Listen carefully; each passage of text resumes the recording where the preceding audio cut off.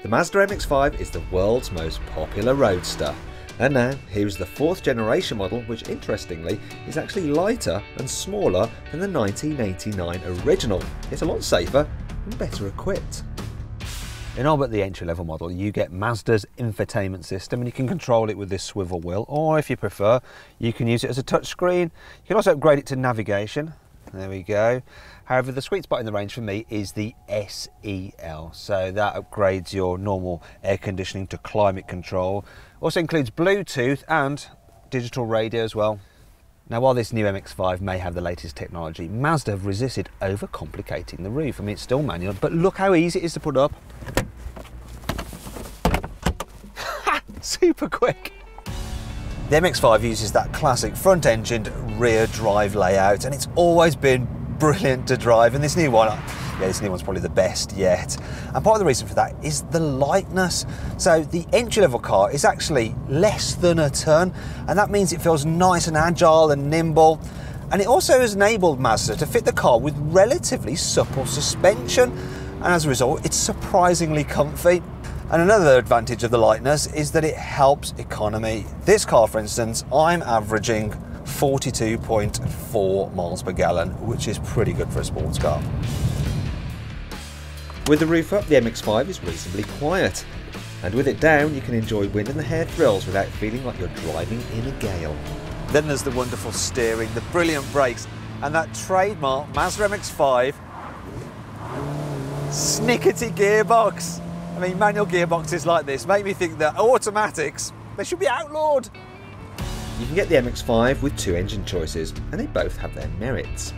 The car was actually built around Mazda's new 1.5 litre petrol engine, and in many ways, it suits it best. It sounds great, it loves to rev, which on the right roads adds to the fun. However, some people may find it lacks a bit of in-gear punch, and for them, there's a 2 litre.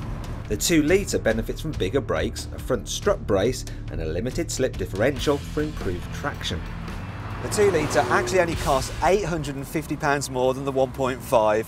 But I say, if you're going to go for that engine, you may as well go the whole hog and get this 2 litre sport model, because this is the only car in the range that gets stiffer suspension. Now, the problem with that is that you probably noticed the camera's bouncing about all over the place. So yes, the ride isn't as comfy, but the car does handle better, it stops the body roll, and it actually makes this MX-5 feel a bit like a convertible Toyota GT86. So rather than being a cheeky little roadster, which is what the 1.5 is, this 2 litre Sport is more like a proper sports car.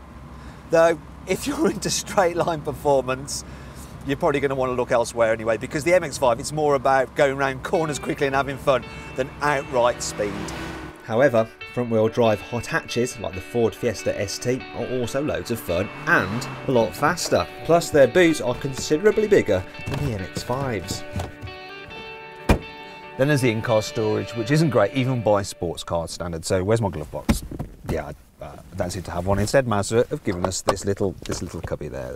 That's great. And oh, you do get another one under your arm here, but it's only just about big enough to hold a mobile phone. And then what about when you want to put your bottle of drink somewhere? So where's the cup holders now? Yeah. Oh yeah, you get these detachable cup holders which you have to fit, and then you can plonk your drink in there and it blocks that. That's brilliant. So too is the fact that while I can move the steering wheel up and down, which is good, I can't move it in and out, which is annoying. And then if you're really tall, you might struggle in this car, because I'll just pop the roof back up. You will see that, yes, well, it's pretty snug in here. And then when you have the roof up, you'll notice that there's a bit of a blind spot over your shoulders there, and well, it can be a little bit of a leap of faith when you're putting out at junctions.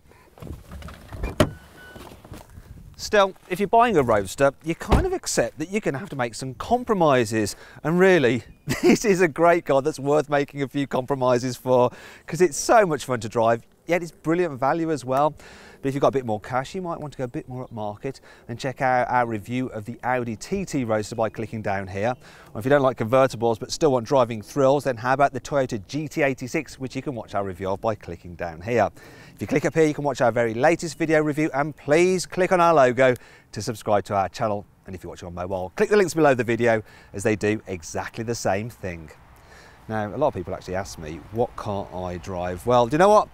I've got an MX-5. Unfortunately, it's not this new one, it's an old Mark II, but I have supercharged it. And so it's as fast as a Porsche Boxster.